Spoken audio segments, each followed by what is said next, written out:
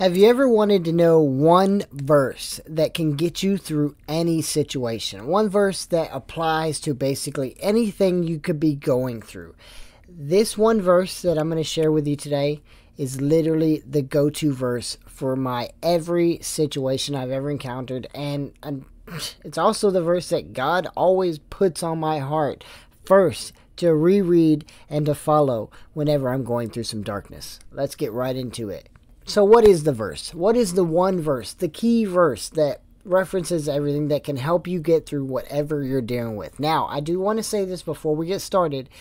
To read this verse, to accept the fullness of this verse, you need to fully really dive into it and understand what you're reading and what this means. Because this verse, putting it into your life, putting it into a daily habit, putting it into something that's going to build the fruit you're seeking to have growing from your tree, you have to have a change of heart. You have to be willing and able to accept it and sacrifice some things from this.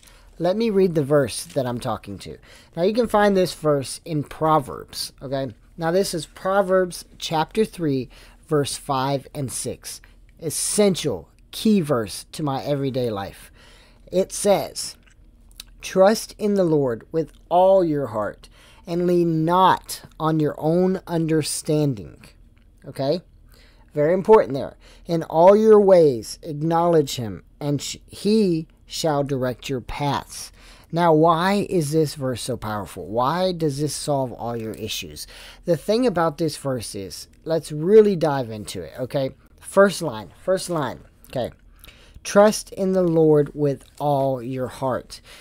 A lot of people don't understand what that really means. And when it means all your heart, it means all your heart, all your being, everything in you. You have to fully commit and trust. And that means accepting whatever may come, whether it hurts you or whether you don't agree with it or it makes you uncomfortable. Because I'm going to tell you, being a Christian is 100% uncomfortable. You have an inner peace. You have an inner joy that God gives you, and he will carry you through it. But trust me, the whole journey will make you uncomfortable. But that is where the fruit becomes produced, is from the uncomfortable moments. So trust in the Lord with all your heart.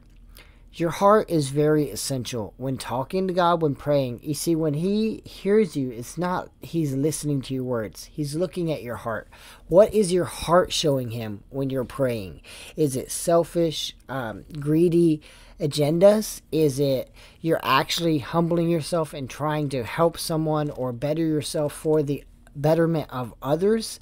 It's all about your heart. So when it says trust in the Lord with all your heart, it means literally give your heart to God.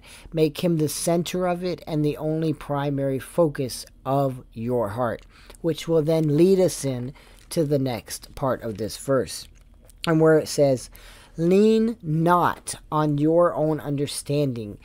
That is a huge sacrifice. You have to kick pride to the curb with that. You cannot hold on to your pride. You cannot hold on to your own wisdom, your own knowledge, your own experiences. It comes to leaning not on your own understanding. You have to wipe away all of that and allow God to give you his understanding. Allow the Lord to show you his understanding, and then you will experience something that is completely new.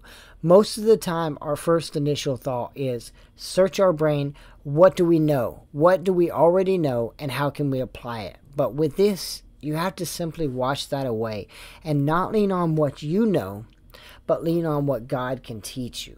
Right? So lean not on your own understanding in whatever situation you're currently in, applying this to. So if you're dealing with something, you're like, this is what I know about this situation. This is what I know what will happen. This is what I know could happen. All of that matters not. In all your ways, acknowledge him. This is probably the hardest part of this verse right here.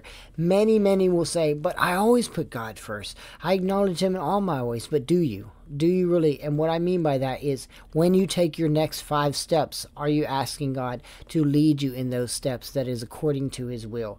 Are you asking him to help you through every single situation? I myself am still struggling with this, but I work on it. When I'm going to the store, I ask God, all right, Lord, before I even crank this car up, Please give me safety, give me guidance on my way there. Let me be spiritually aware of anything you want me to come in contact with or have or be a part of. When I go in that store, Lord, let me not be so blinded by my objective there and totally overlook anybody that you could be putting in my path to allow something to be born in your will, Lord.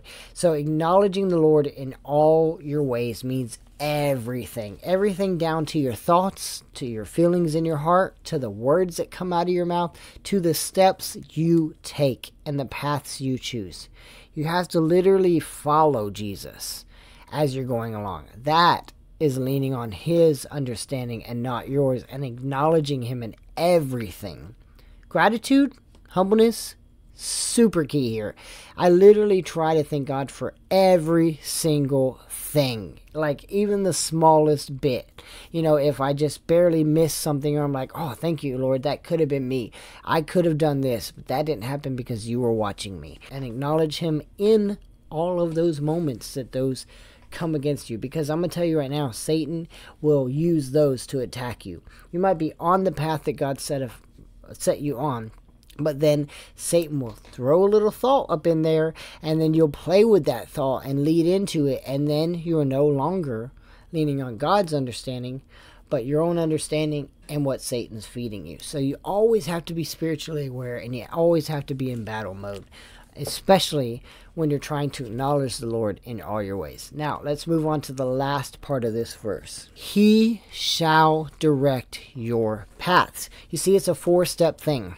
First, you just come to God, give everything to him, right? And then you make your next moves based on what he allows to be in your path. I know this sounds very complicated, it sounds complex, but it's really not. You just have to let go. And that's so hard to do sometimes, because our brain's flooding with thoughts and desires and things we want to get done or we want to accomplish. All of that just mutters down the path that God is trying to set you on.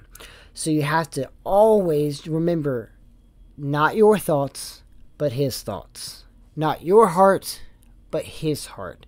And that's where the "what would Jesus do" comment comes in, because that literally applies to this. If you can ask yourself, what would Jesus do in every situation you're in, you'll have a much better, clearer understanding of what you should do to be a responsible and characteristic Christian that has the characters of Jesus. Hope this helps. I hope that you guys understand. Please go read Proverbs. It will open up your world to so many things. You'll have so much more wisdom from reading it. The books of Proverbs is so inspiring. It really helps me in everything. If I don't know where to go in the Bible, I go to Psalms or I go to Proverbs, because I know that I can go there and get some actual meat from God, some spiritual wisdom that will flip my world upside down. So like I said, if you did enjoy, please like, follow for more Christian content like this. It's time for us to be bold, and I'm going to step out here and try to make Christian content as much as I can and be bold for the Lord, because the world is getting dark, and it's time for us as Christians to stand up and show our boldness, show our love, show our walk. Let our fruit be shown, our light shine to give glory back to him. I hope you have a blessed day. Thank you for watching, and I hope this finds somebody that needs it. Peace out. I love you.